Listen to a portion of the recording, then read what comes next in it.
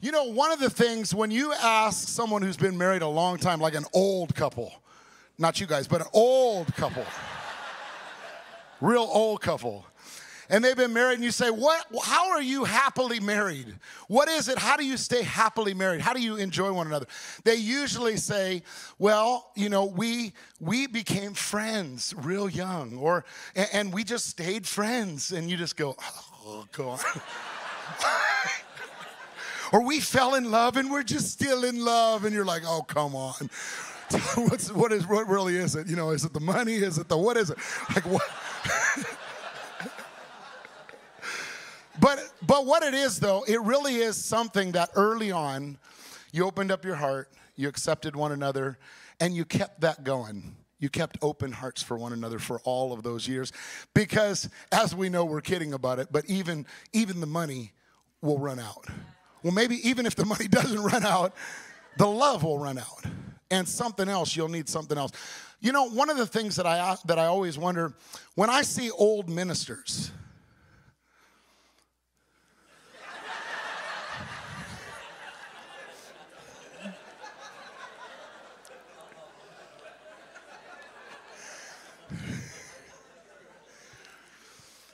all right, I'm not going to ask any questions. When I see older ministers, and I see, how do you keep your passion for Jesus? How do you keep your love for Jesus after all those years? How do you keep your love and your passion for the Word of God? When I see worship leaders, and I've led worship thousands and thousands and thousands of times. I can't say I ever asked the Lord to make me a worship leader. I just was a worshiper because I needed God, to be honest with you. I just needed God. Because if I didn't have God, I'd run out. And I wouldn't have anything else to go for. And I just needed God.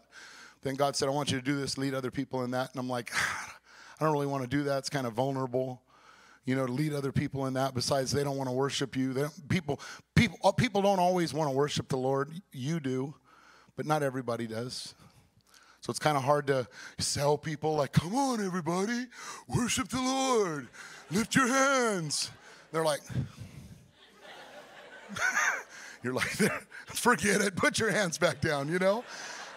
You don't want to make people do things. You know what I mean?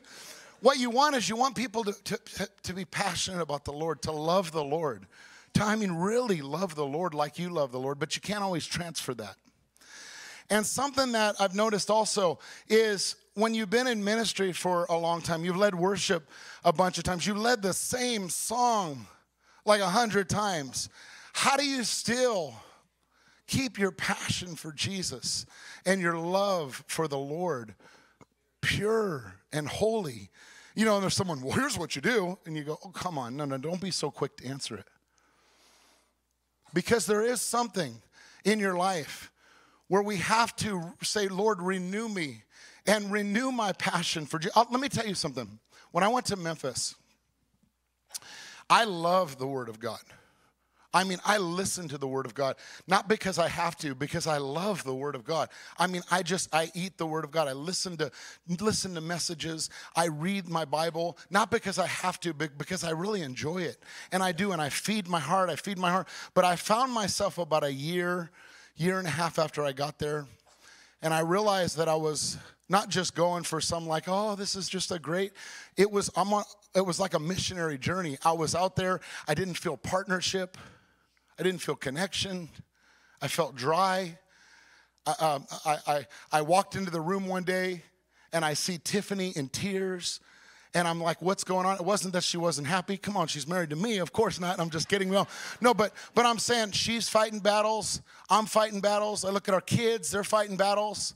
I look at people in the church that are starting. They're fighting battles. Then we got the weather. And then you're trying to start the church and know where to start it and all those kinds of things. And I remember there's things that are going right. But it's not the things you battle that are going right. It's the things that are going wrong that you have to battle. I remember getting in the car one day. I didn't ever think about quitting because I knew the Lord spoke to me. But I got discouraged.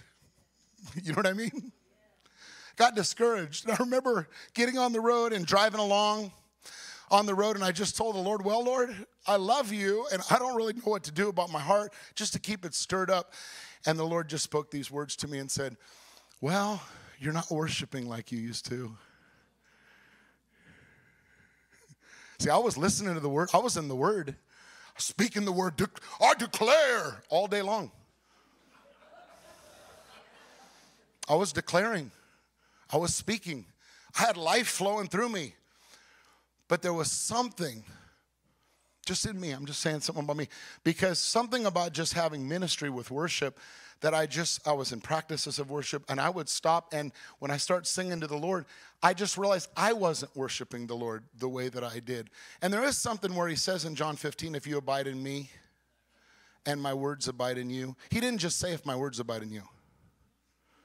He said if you abide in me and my words abide in you, you will ask. Notice prayer is a result of abiding in the Lord and his words abiding in you. Notice he said, if you abide in me and my words abide in you, you will ask. The result is prayer, and it will be done for you, right? So it will be done for you as the end result. You will ask is right before that. But really, having his word abide in you and you abiding in him, abiding in the presence of God. And I'll tell you what, thank God for the Holy Spirit. Amen? Thank God for the Holy Spirit, because all I had to do was just like calibrate. I just had to make that little adjustment and say, oh, I can do that. I can do that. And I just woke up 15, 20 minutes earlier than I normally do. And I just start my day by worshiping the Lord. You know what I did? It fixed everything.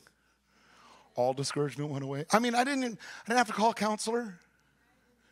I didn't have to go through this and go through that and go through that. All I had to do was just make the little adjustment of starting to worship the Lord, connecting with the Lord in my heart. Because other things were in order.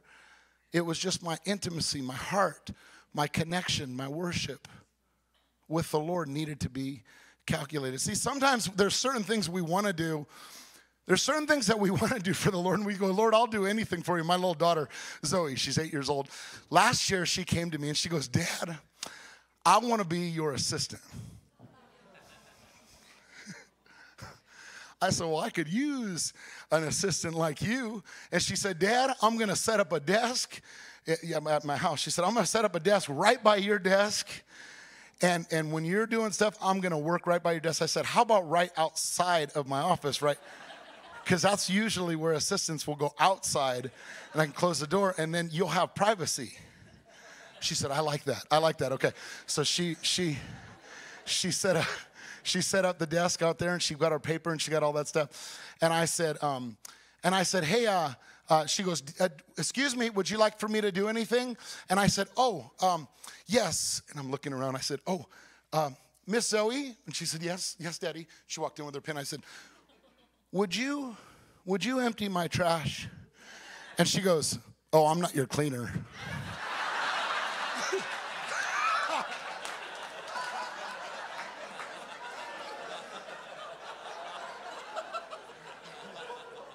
She's my assistant. She's not my cleaner. I said, okay, I get that. You know, sometimes I'm that way with the Lord. You know what I mean? Like, I'm like, Lord, I'll do anything for you. And the Lord's like, how about that? And you're like, anything but that. I'll do something else. I'll do anything for you, Lord. You know? But there's something about keeping what the Holy Spirit says in your life as primary in your life. And worship, I just want to talk with you for a little bit about falling in love with Jesus. And staying in love with Jesus. It's one of the most important things that'll keep you. You know, it makes living for the Lord easy. Sometimes people go, why is it so complicated? Well, let me tell you about marriage. We've been married for how long? How long we've been married? 23 years. We've been married 23 years. So long, it seems like forever. Seems like forever. Yeah. But you know, I didn't learn how to get married by going and buying that book, Men Are From Mars and Women Are From Venus, and studying studying the motions of a woman, or the this of a woman, or the this and that. And I read all about it, and I got together on our first date, and I said, hey, how are you doing? Yeah, okay. I just need to go checklist. Okay, first of all, this. She'd go, what in the heck are you doing? What are you doing? No, the way that I got to know Tiffany was to sit down and have a date with her and spend time with her and talk with her. Face to face, just talk with her, spend time with her. And if we don't continue to have face to face time and conversation and talk and communication, our relationship will, and our fellowship and our friendship will end up going right downhill. It's not that we don't have a great friendship and fellowship. If we communicated just through writing, like some people want to communicate with God just through the Bible.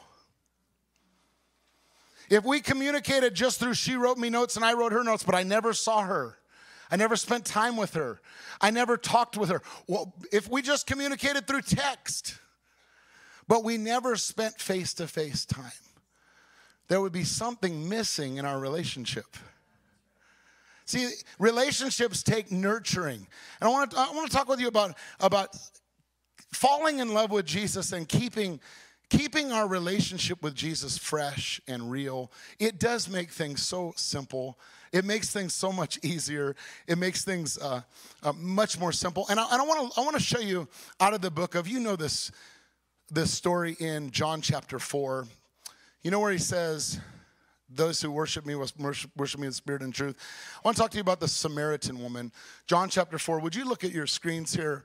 And I'm going to move this here and see how this comes out. I think this will be okay. Yeah, this will be good. Okay. Would you read this with me? Let's read this. It goes, Jesus knew the Pharisees had heard that he was baptizing and making more disciples than John. Though Jesus himself didn't baptize them, his disciples did. So he left to Judea and returned to Galilee. Where was Jesus going?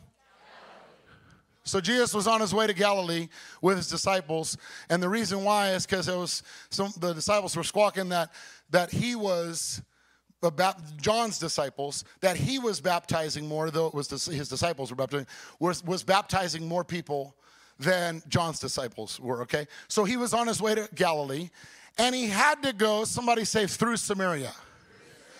So notice his destination wasn't Samaria. His destination was what? His destination was Galilee. Okay, so he was going through Samaria. He was on his way to Galilee, and and eventually he came to the Samaritan village of Sychar, near the field that Jacob gave to his son Joseph. So he was on the way to Galilee, but he was making a pit stop in Samaria. Have you ever been going somewhere and you had those pit stop cities you had to stop in, like to take a bathroom break or to get something to drink or something like that? But those are cities that you just go, let's just get in and get out. You don't know those cities. You don't have to say which ones they are, because someone in here might live there. Yeah, but you just say, we never live in that city. In fact, sometimes you go, who lives in this city, right?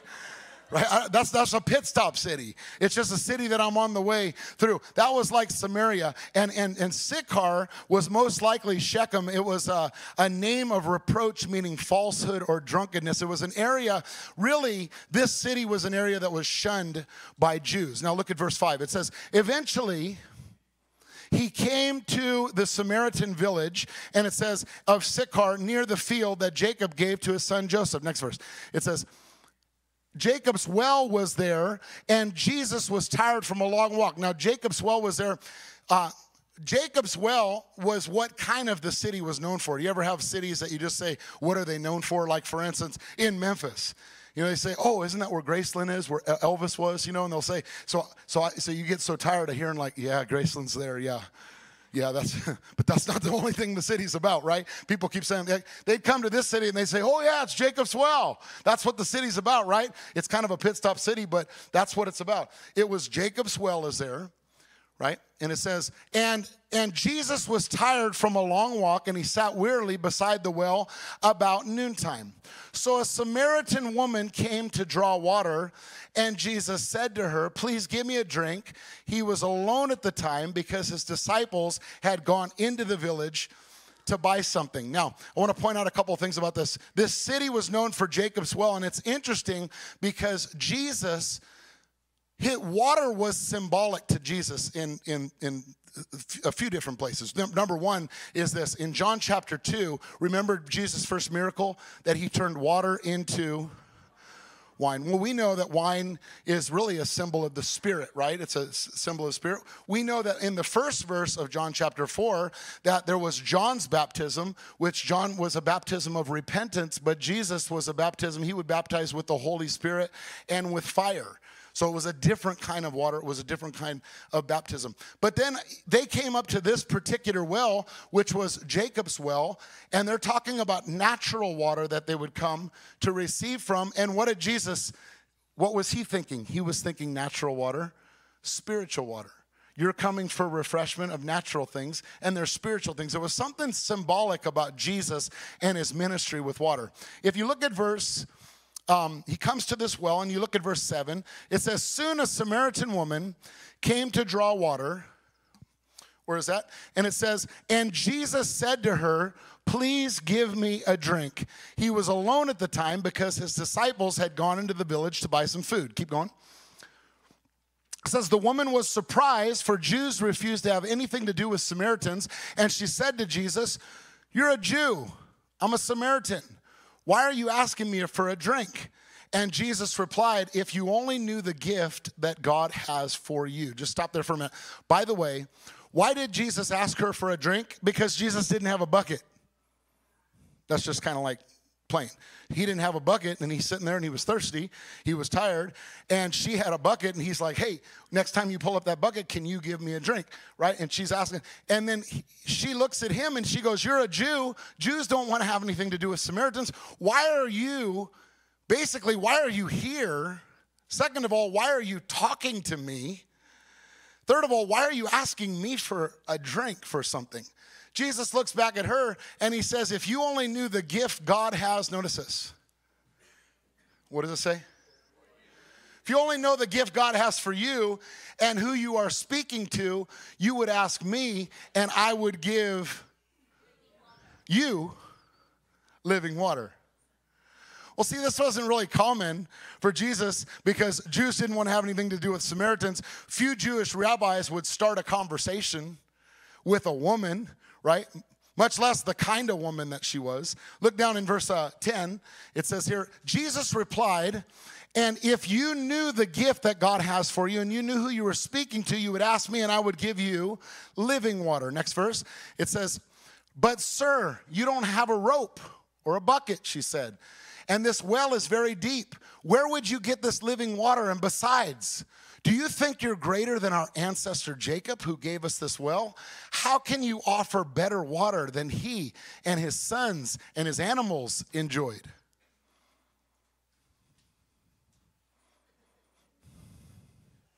Jesus replied, anyone who drinks this water will soon become thirsty again.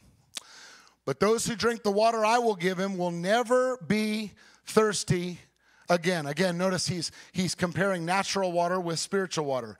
Those who drink the water that I'll give them will never be thirsty again. It becomes a fresh, bubbling spring within them, giving them eternal life. Look at the next verse. It says, please, sir, the woman said, give me this water, then I'll never be thirsty again, and I won't have to come here to get water. Now, I want you to notice, this interaction's going on. This woman's wondering why this Jew is talking to him. And he says, if you knew who I was, you'd ask me for this living water. And she's sitting there and she's going, okay. And she's saying, you never thirst again. Obviously, this woman had some type of thirst going on. Something going on in her life. And Jesus sensed it. Jesus sensed it. In fact, he sensed it because he asked her the next question. He said, go get your husband. And what did she say? She said, I don't have a husband. The woman replied. Jesus said, you're right. You don't have a husband, for you've had 5 husbands, and you're working on the 6th one right now. See, she was thirsty for something. When you're thirsty, you go looking for a drink for more things than just water. When you're thirsty to feel something, I can't get no satisfaction, right? You're looking for something to fill that void on the inside. You're looking for something that you're hungry and you're thirsty for. How do you keep Jesus as the one that you're hungry and thirsty for? Well, you're hungry and thirsty for something. What do? Right? She says, go get your husband. And he said, you're right. You don't have a husband, for you've had 5 husbands, and you aren't even married to the man that you're living with now. You certainly spoke the truth. And she said, sir, the woman said, you must be a prophet. Go on. He says, so tell me, why is it that you Jews insist that Jerusalem is the only place to worship? By the way, he talked about her personal life. He said, you have 5 husbands. You're working on your 6th husband right now. And she goes, you must be a prophet. And then she comes back and she talks about worship. She comes back and she talks about stepping into some type of, how do I connect with God? She's looking to connect with someone, right? Connect with 6 guys. She's saying, how do I connect with God? She says, you Jews insist that Jerusalem's the only place to worship, while we Samaritans claim it's here at Mount Gerizim where our ancestors worship. And Jesus replied, believe me, dear woman, read this with me. The time is coming when it will no longer matter whether you worship the Father on this mountain or in Jerusalem. She's saying, where is worship? Is it found on the mountain? Is it found in the city? I want to know where I can meet God. And Jesus tells her the answer of where to meet God. He says, I tell you, you Samaritans know very little about worship, while we Jews know all about him. For salvation comes, next slide, through the Jews. But the time is coming indeed, and it's here now, read this with me, when true worshipers will worship the Father in spirit and in truth. Here's the location of worship. So they're saying, is worship found in Jerusalem? Is worship found on the mountain? And he's saying worship's found in the Spirit. Worship's found in the Spirit, and the manner in which it's found is in truth. Unveiled, open, honest, pure. If you just be pure, open, honest, and spirit to spirit, we ain't fooling God. In worship, he said that's where it's found, in spirit and the truth, because the Father is looking for those who worship him that way. For God is spirit, so those who worship him must worship him in spirit and in truth. Go on to the next verse. It says, then the woman said, I know the Messiah is coming, and the one who called the Christ. When he comes, he will explain everything to us. Then Jesus said, read this with me, I am the Messiah. Just then, his disciples came back, and they were shocked to find him talking to a woman, but none of them had the nerve to ask, what do you want with her? Or why are you talking to her? Look at this next verse. It says, the woman left her water jar beside the well. Which woman? The woman who was working on her 6th man. The woman who had 5 husbands and she's working on her 6th one right now. The woman who Jesus walked into this city, who Jews didn't really want to have anything to do with, who it wasn't only that he walked into the city, he was passing through the city. By the way, the disciples didn't even stay around. They went and got lunch. They went and got lunch, right? They went and got some food. And Jesus is here talking to this woman, this Samaritan woman, and he offers her eternal life. He has a conversation with her. He opens up, he understands her. And all of a sudden, the Bible says that this woman left her water jar beside the well. She ran back to the village telling what? Telling everyone, come see a man. By the way, could you imagine this woman coming back and saying, hey, I found a man. They're like, another man? Is that 7? You found another man? Are we surprised? And they're like, no. She's like, seriously. Come see a man who told me everything I ever did. Well, did he tell her everything she ever did? No. She felt that way. Could he possibly be the Messiah? So the people came streaming from the village to see him.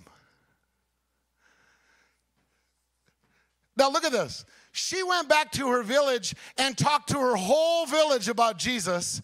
This woman who Jesus didn't even pre-qualify. He didn't even make sure she was saved.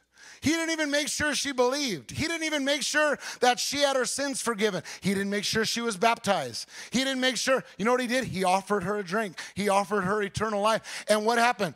She was tripping out. She dropped her stuff and she went back and became the biggest witness. And what happened? All the people in the Samaritan village came streaming to see Jesus because they're wondering, what is this woman so wild about and so crazy about? What was she so excited about? What was she so passionate about? This woman was thirsty for something. And what happened? She was looking for God. She was looking for the place of the Spirit. Let me tell you a few things about this. Actually, I want to read a couple more verses, and then I want to bring some understanding to this. The people came streaming from the village. I want you to look at verse 39. Skip to verse 39 from there. It says, the people came streaming from the village to see him.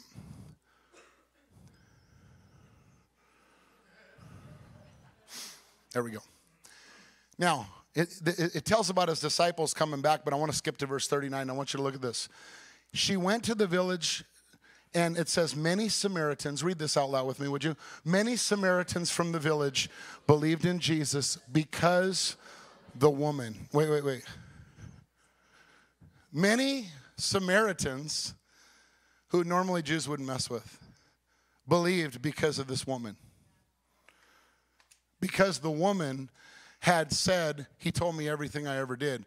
When they came out to see him, they begged him to stay in their village. And what did Jesus do now? Could you imagine the disciples saying, how long is he going to take? How long is he going to take? I know that sometimes Pastor Jerry would be at the end of services. He'd be up here and he'd be praying for somebody. And there's a meeting or something going on. Some of the team would be like, how long is Pastor Jerry going to take? They're like, well, he has 3 more people to pray for. That could be an hour. It could be an hour, right? But he's focused on the people. He's praying for people. I'm just giving like a regular example of that. That they're wondering. I thought we were passing through Samaria to get to Galilee. How long is Jesus going to take? And notice what happened. It says many Samaritans from the village believed in Jesus, and the disciples just got back. Now, right when they get back, all these Samaritans come, and they're like, "Oh man, here they all. What are they coming for?" And they're like, "Oh, I believe." And they're like, "Oh, we got to get out of here. This was just a pit stop." Because of this woman who had like working on her 6th. Okay, look at this. Because the woman had said, he told me everything I ever did. When they came out to see him, to stay in their village, so what did he do?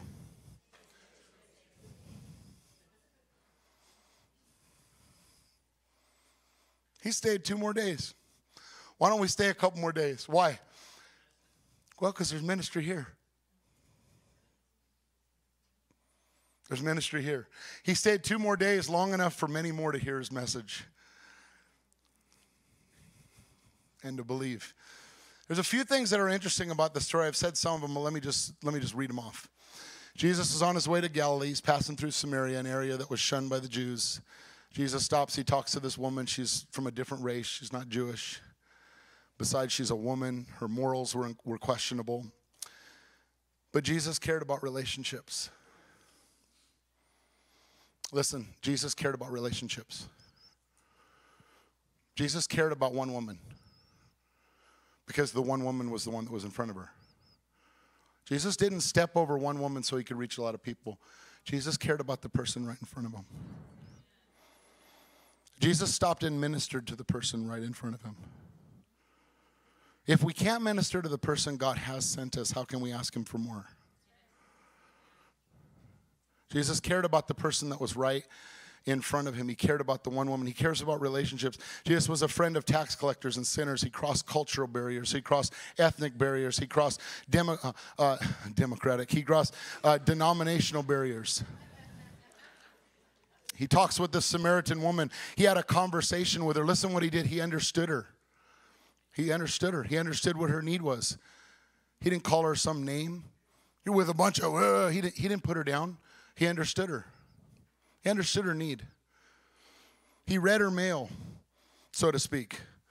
He knew her. He knew about her life, that she had these multiple husbands. But he offered her living water. He offered her salvation. He showed her the path to the Messiah. He showed her path to the Father.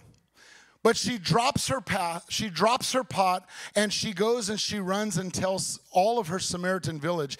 And she says, he told me everything. Here's my big question in this whole story. And I've sat there and I've looked at it. And I've wondered this. What in the world was she so passionate about? What in the world was she so excited about? Was it that he had a word of knowledge? Was it that he told her? I mean, he told her about her life. What did she do? Slept with a bunch of guys? What was her life? Had a bunch of husbands? What was she so passionate about? What was she so excited about? Here's what I really believe it was. It wasn't only the fact that he understood her and that he knew her. It was that in the midst of knowing her, he still loved her. See, when you understand that not only does God know you, he gets you. He understands you. He not only can tell things about you, but in the midst of all of your junk and stuff, he still invites you in. He still offers you. He welcomes you to the table. He pulls you in. And when you realize that, you know what it does? It unlocked her. It unlocked something in her heart, and she realized, I've never met a man like this before. I've been with men, but I've never met a man like that before. I'm sure she's thought that. I've never been with a man. I've never seen a man like this before. The big question, why was she so excited? Because she didn't really do anything special. Even when someone tells you personal things, why was she so excited? Because he knows her, but he still loves her. Could it be that the woman had all of these men in her life, but she had rejection in her life? She'd been turned away in her life, and all of a sudden someone came and they said, gosh, I know everything about you, and I still love you. She felt accepted. She felt loved. And you know what he did? He talked to her about worship. It's the passage we go back to over and over. The passage in the New Testament that we go back to. And it was Jesus talking to a woman who had 5 husbands and working on her 6th. It was that woman that he's talking to about the Father seeking worship. And that's the one. That's the one like the Bible chooses to say, this is how God wants to teach worship. To who? To the holy? To the righteous? No, to the open. To the hungry. To the hungry. To the hungry. Why is this man talking to me? I'm sure she's wondering. Why is this man treating me normal? He knows me, but he still loves me. Why is he inviting me into a conversation? Why is he inviting me to take a drink spiritually so that I don't ever thirst again? There's something different about Jesus. There's something that unlocked her. He disarmed her. She dropped her jaw and she went back. Maybe this woman had all these guys, but she'd never met someone like Jesus. Jesus doesn't only know you. Jesus loves you. Jesus doesn't only know you, he loves you. Jesus loves people. I want to remind you of something. It says in the book of 1 John chapter 4, verse 19. You know, we talk about loving God more, and I think the key to loving God more is this. It's not to love God more. If I was going to teach someone just about worship and I was going to say, worship God more, it wouldn't be this, try harder.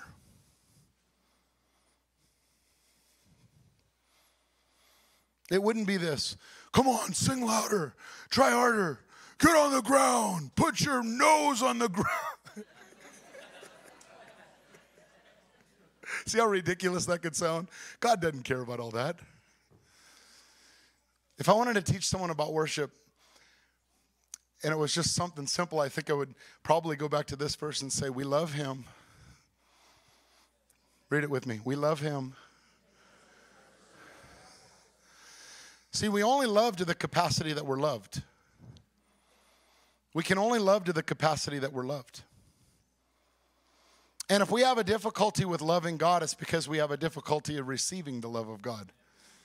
We can only love to the degree that we receive the love. In fact, look at the verse where Jesus was commenting on the sinful woman weeping at Jesus' feet, and his disciples didn't really understand it. In Luke chapter 7, verse 47, look at this. It says, I tell you, read this with me. I tell you, Jesus is saying this to his disciples.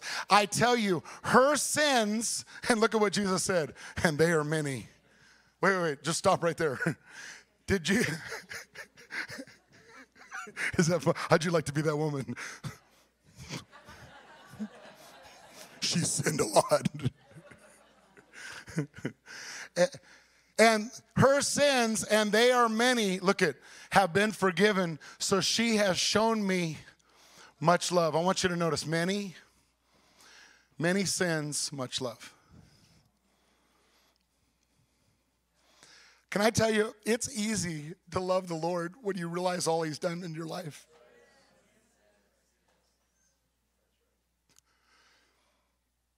It's easy to love the Lord when I just remind myself the place I've been so many times in my life, not slipped and fell, walked away. Not unconsciously, consciously. Made decisions to go the wrong way. And I've called out for mercy. And God's every time has pulled me back in. Every time has known right where I was. And what did he do? Just like the woman. See, I look at that woman, I can relate. Just like the woman, he looks and he says, it's not that you have all your junk together. It's not that you have all your stuff together. But I want to tell you, I'm going to unlock you because I want to tell you, I accept you right where you are. Notice Jesus didn't even ask her to change. Now, what I'm not saying is that, like the woman caught in adultery, someone says, so are you saying he can just keep sinning? Let's just set that aside for a minute. No, he did say, neither do I condemn you. Go and sin no more. He did call it sin, and he said not to do it anymore. But listen, he said, let's start with, I don't condemn you. Let's not start with go and sin no more. I think sometimes as believers, we want to start with let's get them right. And then once they get right, then God will love them. No, God will love you in the midst of all your crap.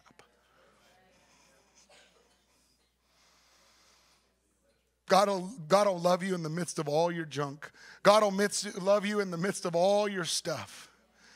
He'll accept you. He'll invite you for a drink of cold water. He'll invite you right in to worship the Father, to be close. He'll invite you right in. That's what it's all about. Her sins were many, but they've been forgiven. So she has shown me much love. Notice this. But a person who is forgiven little shows only little love.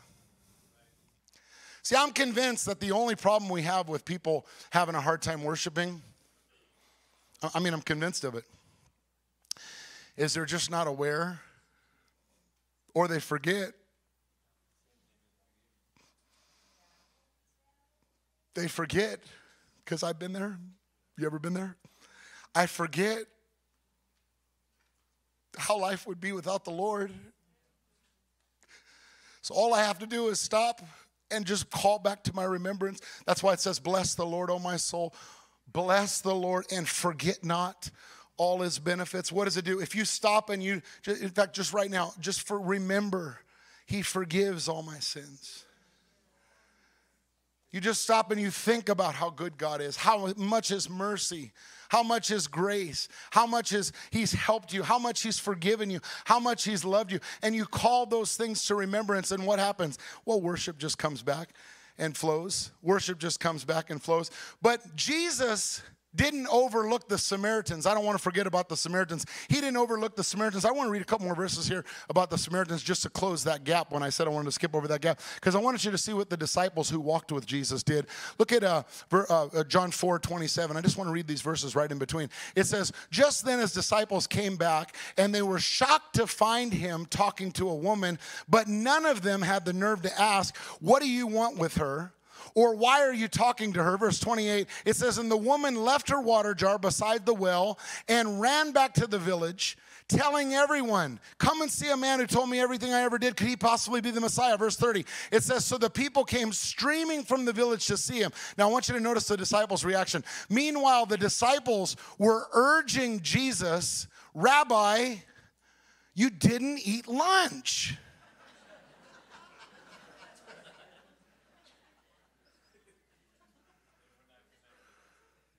They were not connected. No, these are the apostles. These are like the guys who walked with Jesus. Rabbi, what? Yeah, do you have something to tell me? You forgot to eat lunch. Look at that. He says, eat something. But Jesus replied, I have a kind of food you don't know anything about. Did someone bring him food while we were gone?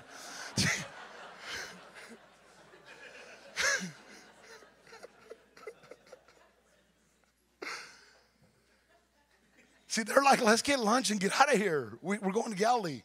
Someone bring him food while we were gone? The disciples asked each other. Look at verse 34. Then Jesus explained, listen, boys, my nourishment comes, read it with me, from doing the will of God who sent me and finishing his work. Look at verse 35. Read this last verse with me.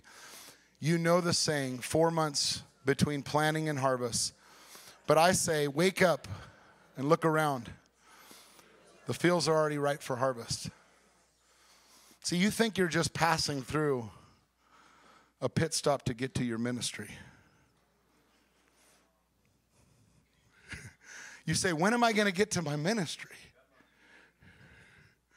Right now, I want lunch.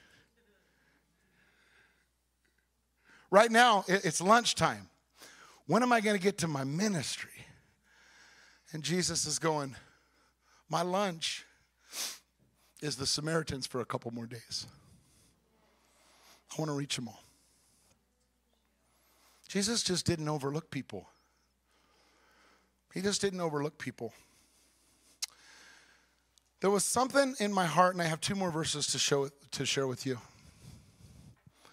There was something in my heart, and I know it's a word for us tonight, that the Lord shared with me about 3 weeks ago.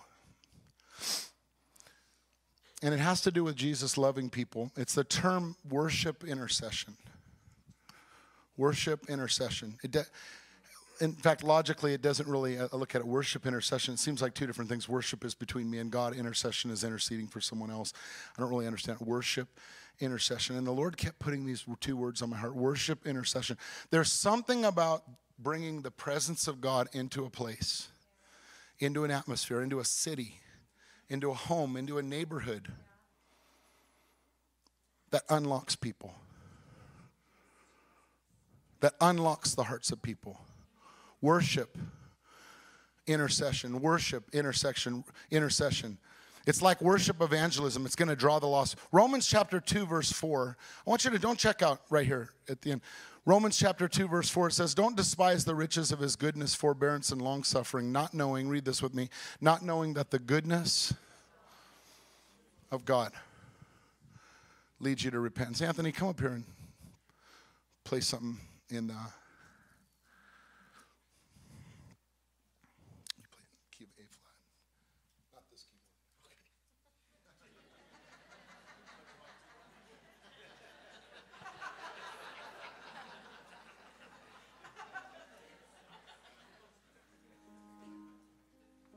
Thank you. Not knowing that the goodness of God leads you to repentance. The goodness of God leads you to repentance. I tried to run away from God. I tried to run away from God, and I can't. I've tried multiple times in my life to walk away from the Lord. I've tried. And I can't. There's something about the goodness of God that chases me. There's something about the goodness of God that reminds me I don't have anyone else. Lord, to whom shall I go? And what happens? The goodness of God causes me to make a U-turn. There are loved ones that you have. There are friends and family and neighbors and people in your neighborhood and people that you have, and you're wondering, how do we get God to get a hold of them? And I believe there's something about the release of love, the release of worship, the release of the goodness, the release of the presence of God, the release of the acceptance of God, even before they repent.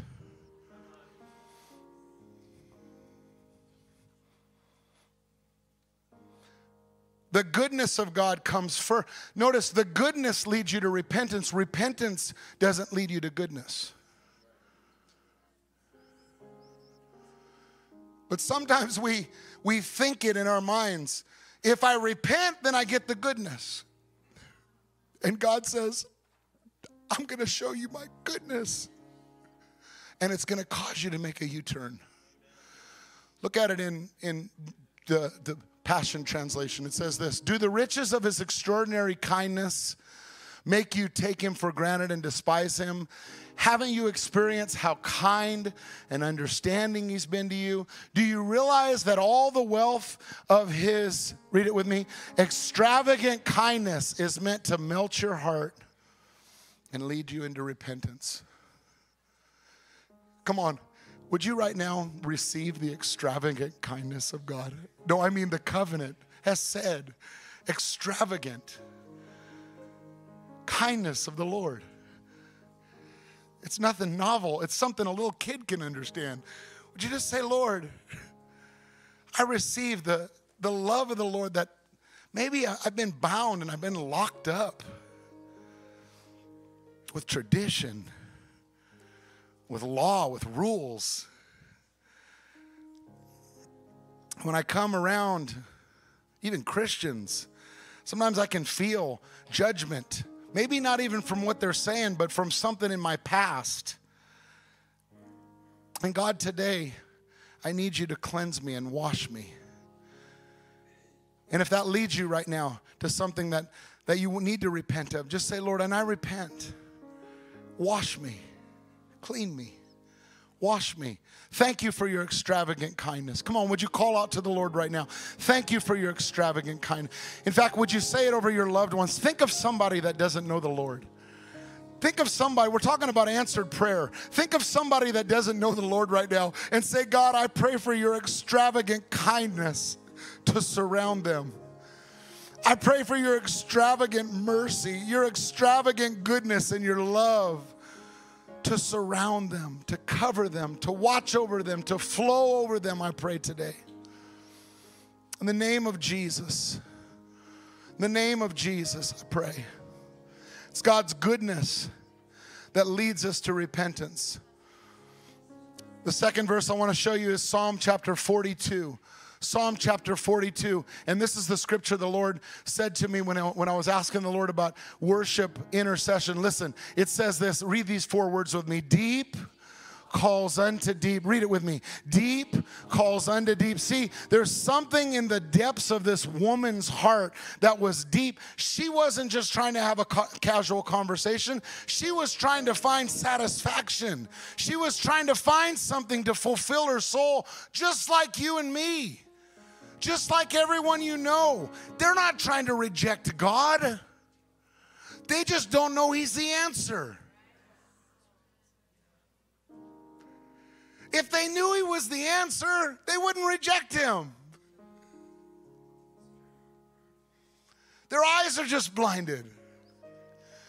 Deep calls unto deep. Listen, at the noise of your waterfalls.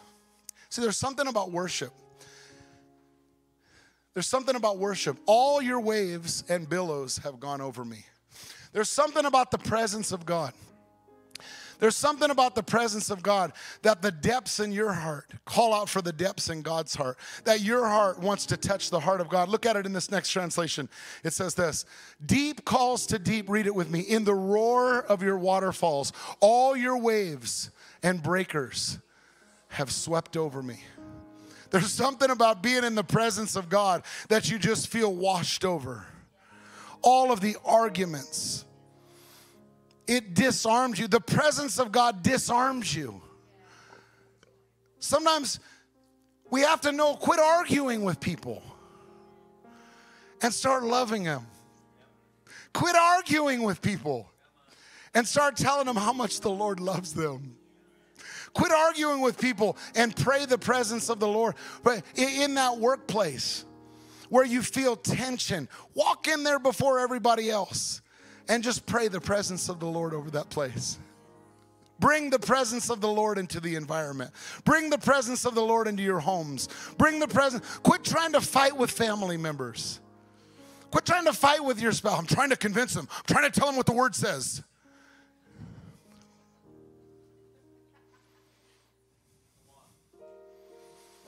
I really believe what the Lord's saying tonight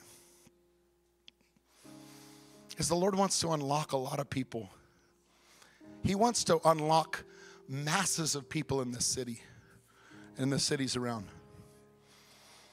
And he's going to do it through his extravagant love, his extravagant kindness, his extravagant goodness. Deep calls unto deep in the roar of your waterfalls. Look at this one more. It says here in the Passion Translation.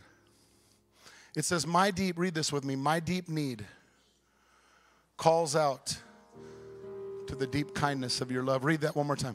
My deep need calls out to the deep kindness. In fact, would you just pray that to the Lord right now? Come on. Just open up your heart. Say, Lord, my deep need. I don't know what your deep need is. I don't know what your deep need is. But say, God, the longing in my heart, the loneliness in my heart, the emptiness in my soul, the thing maybe there's someone in here that's been drinking and you're trying to fill that longing. You've been looking at porn.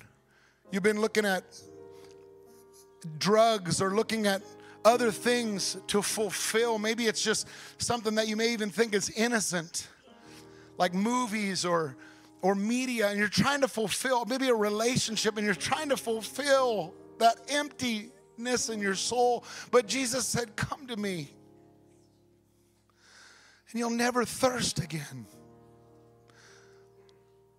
Say it with me again. My deep need calls out to the deep kindness of your love. Your waterfall of weeping sent waves of sorrow over my soul, carrying me away, cascading over me like a thundering cataract. We all have something in our hearts that want to connect with God. Judgment denies access. But mercy, love gives people a seat at the table. Deep calls unto deep. I believe that this is the sound, this worship, this presence of God, this inviting people into the presence of God is bringing people and allowing people to come and experience the goodness of God and the presence of God. In the book of Acts, I want to say one more thing. In the book of Acts chapter 2, the Bible says they were all in one accord in one place. And suddenly, do you remember what happened in suddenly? It said suddenly, it says a sound came from heaven. I'm not going to go into all this like it's some thing like you go, whoa. But do you know what the Greek word for sound is? It's echo.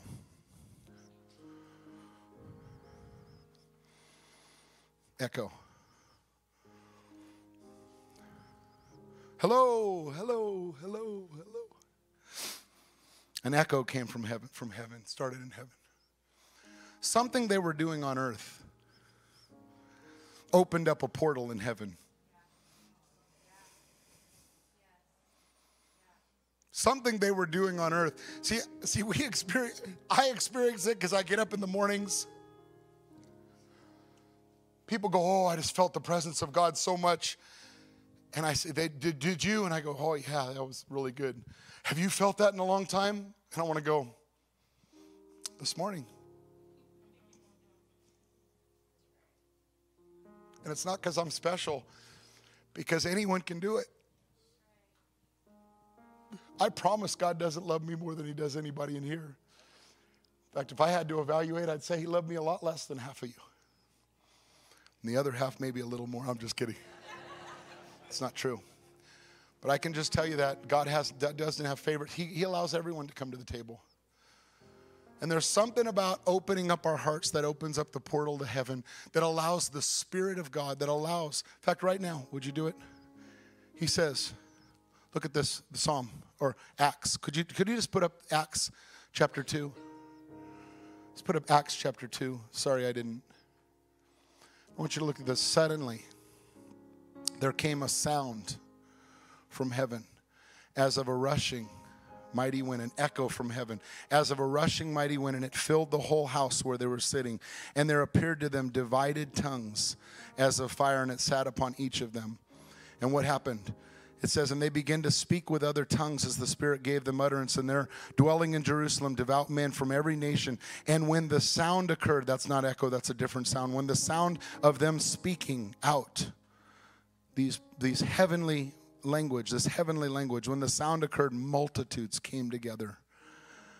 Multitudes came together and were confused because everyone heard them speaking in his own language. There's something about a gathering together in unity and worshiping the Lord. I want us to do this tonight. Would you just take your hands, open them up to the Lord for a moment?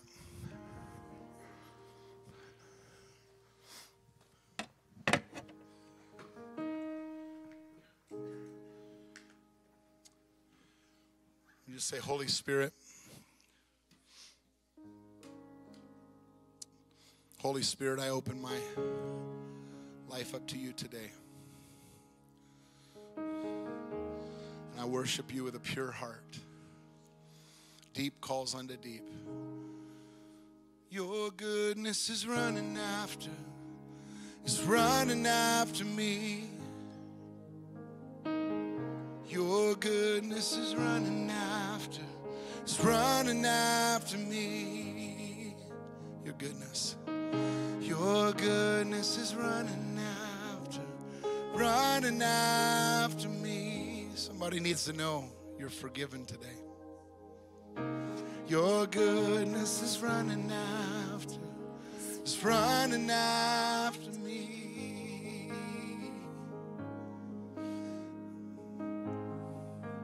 Just open up.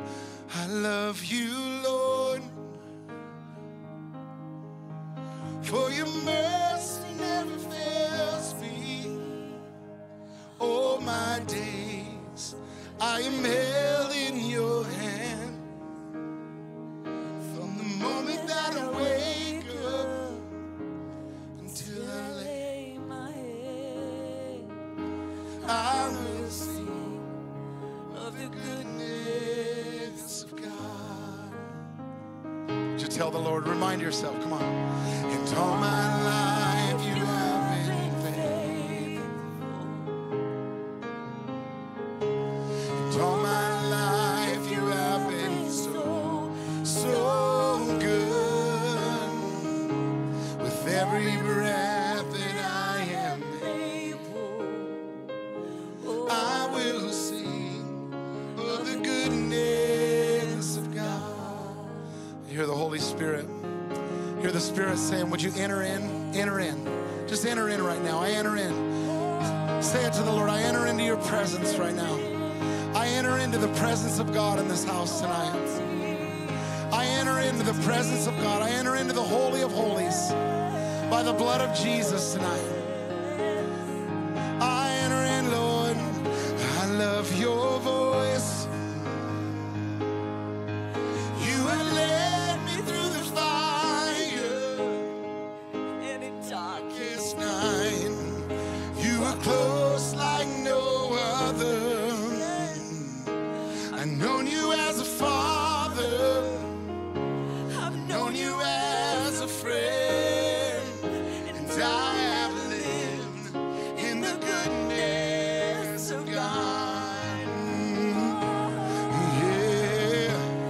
all my life you have been faithful. All my life you have been so good. With every breath that I am made, oh, I will sing of the goodness of God. All my life you have been, and all my life you have been faithful. All my life you have been So good. With every breath that I am made, oh, I will sing of the goodness of God. I will sing of the goodness of God.